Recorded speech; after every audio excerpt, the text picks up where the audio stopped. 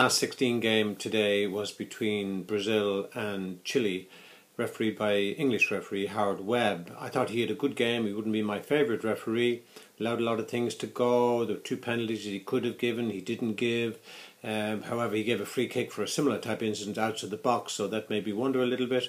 He allowed Scolari, the Brazilian coach, to really give him a lot of lip right throughout the game. One time it was noticed that he turned his back on him.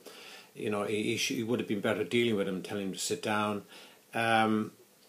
Cesar, the Brazilian goalkeeper, was off his line for one of the penalty kicks. I thought that could have been retaken.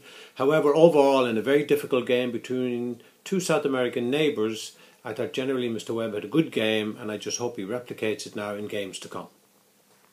Second game today was between Colombia and Uruguay, refereed by Mr. Kuipers from Holland.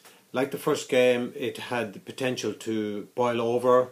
A lot of tetchy fouls, a lot of petty, cynical carry-on by certain players. I thought the referee did well. He dished out a couple of yellow cards, kept a lid on it. Rather than going into individual instances of his control, I thought there would be too many points to speak about. So I thought overall he did a very good job, and I gave him 7 out of 10 as a mark. You can check my scores and analysis on www.kickshot.org.